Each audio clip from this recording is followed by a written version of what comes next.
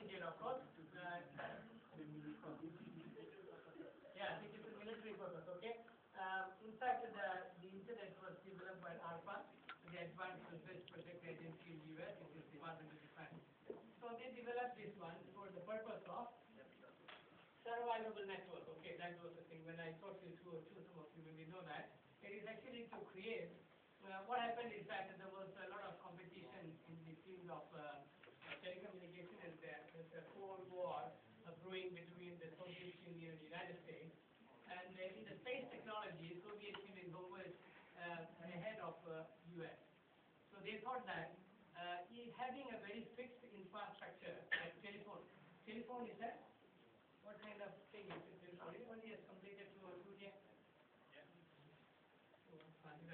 Okay. So we learn in that telephone systems are basically switch networks. Okay, they are switching systems. Various telephone exchanges they switch and we get connected and communicated. So people thought that if I lock down one of the switching systems, essentially the entire communication is gone. We are not able to communicate anymore because it has to be connected through that path only. Okay, so having a very fixed infrastructure-based system is become considered to be a vulnerability for US. So they thought that it is not so good. So we need to develop something which can survive. In the event some attack is happened to some of the installation, the communication can be still routed through the different locations. So that's actually the basic concept of research done in the area of internet. Okay, so the most significant, and here we're going to look at some of the things. So some significant technological breakthrough has developed during that period that to make the way we communicate differently. So that way goes to the internet. Okay. So we will look into that in a while. So internet itself was invented for that purpose. Okay. Of course, it is for the purpose of military. So then we don't say that it is not a good purpose or a bad purpose. But how do you classify? If something is developed for the military, is it good or bad? We must talk. It is a talking class, okay? Not speaking. Talk. Okay, so you have to participate, right? You must say that. What do you think? Okay, essentially, technology like internet was developed for the purpose of the military. So what do you think? Can we consider that a technology developed for a good purpose or a bad purpose? Good purpose. You cannot stand in the border, you will fall down. So you will either inside or outside. Okay. So let's see now, why do you think it is good? Who said good? You say good.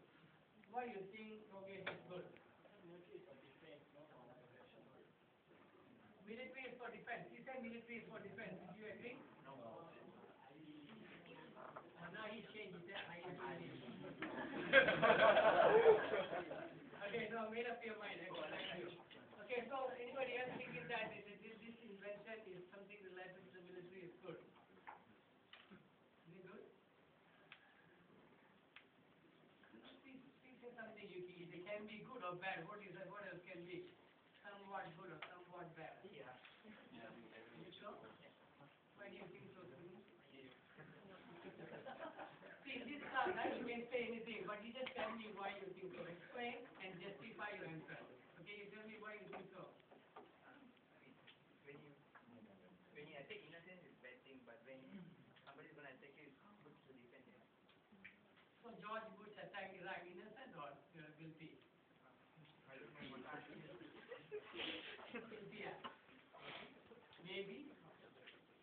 Okay, see, this is a dilemma we face. When we look at each of the ethical situations, we will come to this point. Somebody will say it is good, somebody will say no, it's good. It's not good. Okay, so that's exactly what we're going to face as part of this class. So open up your mind and think loudly and think clearly and make up your mind what you want to say and make your argument clear and say that why you think so. Okay, don't just make a hollow argument, very hollow argument. There's no content inside. Okay, so make an argument, and I don't say it is wrong. You make an argument and say that okay, because of this reason, it is like this. Okay, that's the point. Okay, so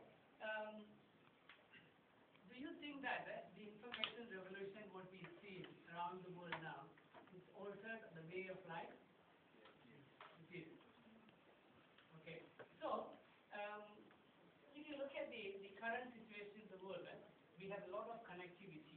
The connectivity meaning to say that we have pervasive connectivity. We call it the ubiquitous computing, meaning that everywhere you don't have any boundaries now. The geographical boundary we abolished. Okay, we don't have any boundaries in terms of communication. For certain countries, they artificially impose certain kind of boundaries. Okay, we will discuss about that in a while. But essentially, the geographical boundaries of the world seems to be getting obliterated. It's not there anymore. Okay, because we are able to seamlessly communicate without any restrictions to anybody in the world, the rest of the world. Okay, so that's actually giving us the power to communicate the things. So having that kind of tools available definitely change the world. So take an example of students like you. So can you compare the way you access the information today and the way people access the information 20 years back? Have you ever thought about that?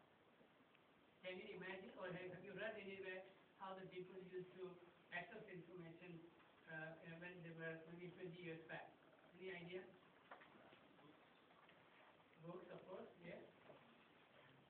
So there is a marked difference between the way we done things 20 years back. It is 20 years is not a long ago. I mean, when you were kids that time, it's not so long ago. So it is not so far away from what we are not talking about the Stone Age or that kind of thing. It is just near, it was just around the corner. It was not so far away. So things have changed, and the important thing is that the communication technology, information communication tools available to us, is not only affecting only one aspect of life. Okay, it actually affects each and every walk of life. Okay, like what I mentioned here, employment, commerce, medicine, security, transportation, entertainment, everything. Everything has something to do with the new ICT what we developed. Do you agree with that? Is there any area you think that ICT is not involved? ICT, I mean, is information communication tool. Any area? Can't imagine, there may be some, but we still use. In the toilet also we use that. Everywhere, it is everywhere. Okay, literally in that sense. Okay. Anyway, so things have changed. So because of that same reason, people always thought that a human being has been living as a society, in a society for thousands of years. It's not that yesterday we started forming a family and living. We've been living like this for so many years. But some new systems such as, okay, you go back to maybe a century ago or 1.5 century back. We have this device. People invented a camera. You know camera? Not a digital camera, normal celluloid. You know celluloid, what is a film thing? Okay.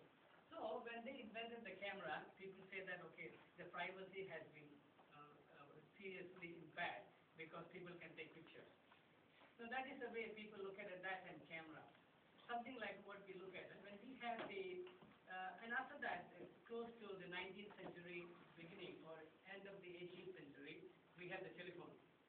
So telephone, when first time come in, people also have the same thinking that this is going to affect our privacy.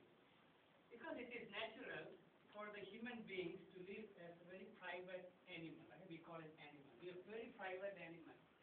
So the reason why the mobile phone becomes so successful is just that basic sense of human being to be private. Do you agree with that? I don't understand the question. So what I'm asking is that, right? When you 15 or 20 years back, your house used to have maybe one fixed line phone. Okay? If you were to call that phone, then somebody will answer and somebody will pass the line to maybe in your house or in the office or elsewhere. Do you have to go through that thing now? You don't have to, correct? We can call anybody, can call you anytime, and nobody knows who called you. We want to be so. No? Yes. So, the nature of the way we live, and we want to be very private. So, the argument that people often say that the gadgets or technological innovations like cameras and mobile phones and the other phones has actually eroded our privacy. Do you agree with that? Did those devices really erode our privacy?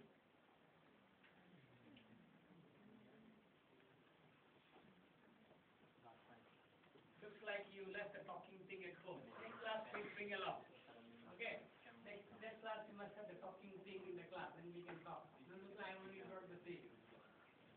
Okay, so what I am trying, yes, what is your opinion, Ruben? What do you think? What?